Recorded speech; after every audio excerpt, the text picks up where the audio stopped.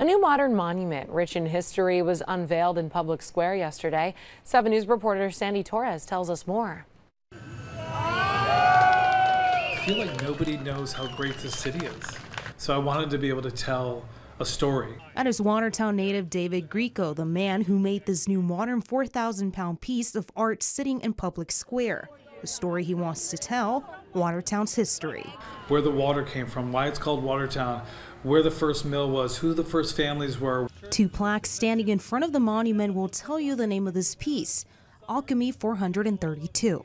Take a closer look. You'll see Watertown's history within the pages of the book-shaped piece. Oh, that was so neat. Some from Watertown at the unveiling, learning things they never knew. We learned something today as well, that these cars were made here. And it's just so detailed. And as David had said, it's so hard to do that in this medium. He chose the stainless steel and how hard it is to work in that medium. But again, he pulled that off. So it's just amazing.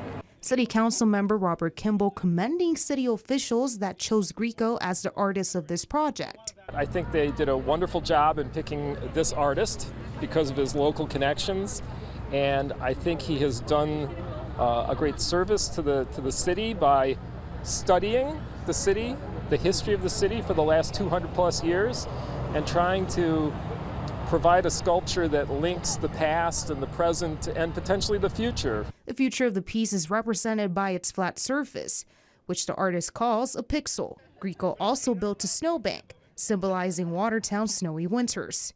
The artist says there's no better feeling than bringing this piece of art to his hometown.